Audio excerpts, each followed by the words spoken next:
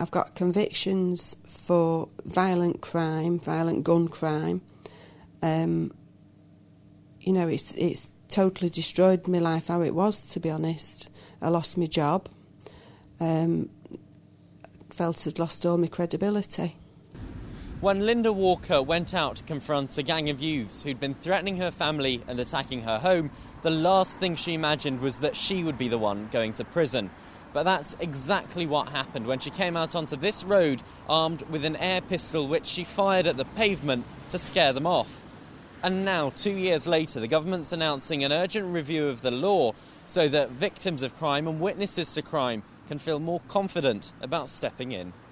I think they're frightened too. Lots of people wrote to me, and lots of people had said that, they'd had experience in their family of people trying to stick up for someone who was being attacked or something like that, and then they'd ended up getting into trouble. Would you ever step in and help? Depends if it's a child or elderly. I don't know, really. I'd like to say yes, but probably would, actually. I've done it. I've been there. That's how I got a scar under my eye. Yeah. If you defend yourself and that person ends up injured or even badly seriously injured, then you yourself could be in trouble.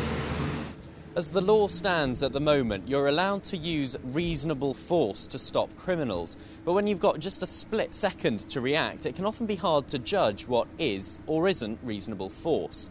It's not yet clear what changes will be made to the law, but the Justice Secretary, Jack Straw, insists they want to empower people to act responsibly, but not recklessly. Ben Bland, Channel M News.